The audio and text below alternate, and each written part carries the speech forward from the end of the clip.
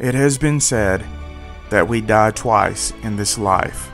The first time, when we stop breathing. The second time is when we are forgotten. That is why we must tell the stories of the dead. Okay, we are at the Cicero Cemetery. You just come in the front, right here, on the side that has this tombstone, Brady Lee Hill. Go up this gravel road about 1,000 feet and look to your right and you'll see an American flag. When you see that American flag, look directly beside of it. And that is the headstone we're looking for. Ryan White was born in 1971, and throughout the 70s and 80s, medicine was not nearly as advanced as it is in present day 2024. Ryan was born with a condition known as hemophilia. Hemophilia is a condition in which blood doesn't clot right, and people can actually bleed to death. And from time to time, a blood transfusion is needed. And in this case, that is exactly the precursor in what happened to Ryan. He needed a blood transfusion, and in those days, donated blood was not tested for a new disease that had just reared its head throughout the world, known as AIDS. It says, Kid of Courage, Ryan White, born December the 6th, 1971, passed away April the 8th, 1990.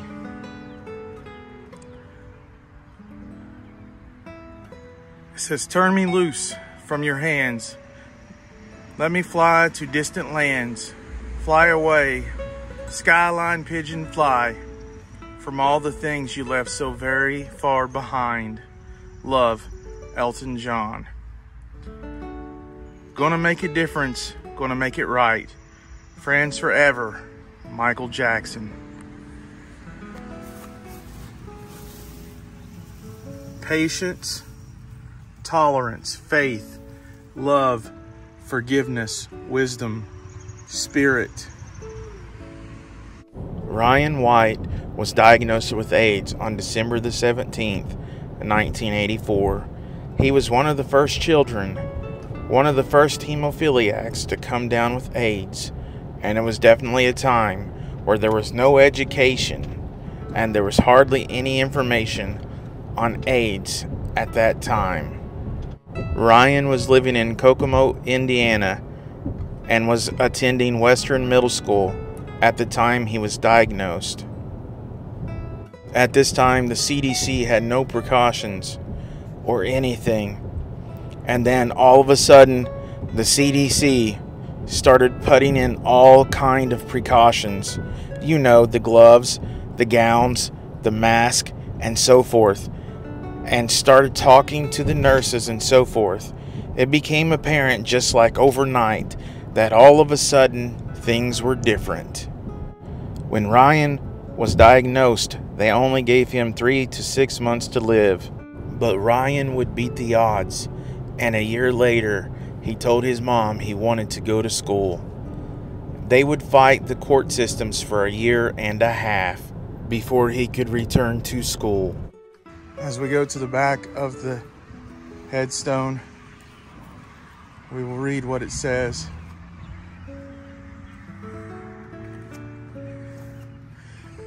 Looks like there is his signature. Let's see if I can read this.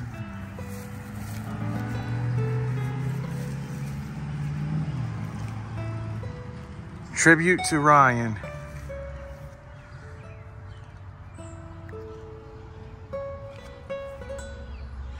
God gave us Ryan on December the 6th, 1971. He was born with an affliction called hemophilia. In December of 1984, Ryan was diagnosed with a little understood disease called AIDS. Ryan's struggle to live life like an ordinary kid became more intense because he wanted to go to school.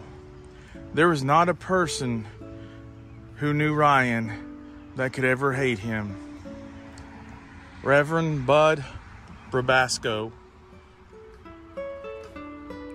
The children began to ask Ryan, "Are you afraid to die?" Ryan responded, "If I die, I know I'm going to a better place." Ryan White fell asleep and woke up in his heavenly home on Palm Sunday, April the 8th, 1990. A place where no one is afraid to hug.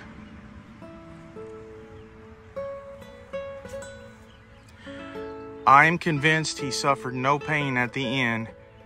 Dr. Martin Kleiman. He was a young man who taught us the meaning of courage, and I'm convinced that his life will be remembered more for what he taught us about living than the disease that afflicted him. Governor Evan Bay. Your candle burned out long before your legend ever did. Elton John. We're sure going to miss you, Ryan, family and friends. Ryan was even worried that he might have to repeat the 7th grade. The kids and the people of Kokomo were very mean and cruel to Ryan, as they called him gay and said he must have done something wrong against God. Ryan's mom would move them to Cicero, Indiana, where they had more knowledge of AIDS and what it was. They treated Ryan with respect and with open arms, and eventually laws were passed to help people that had contracted AIDS. Ryan had laid the foundation and future for people with this disease.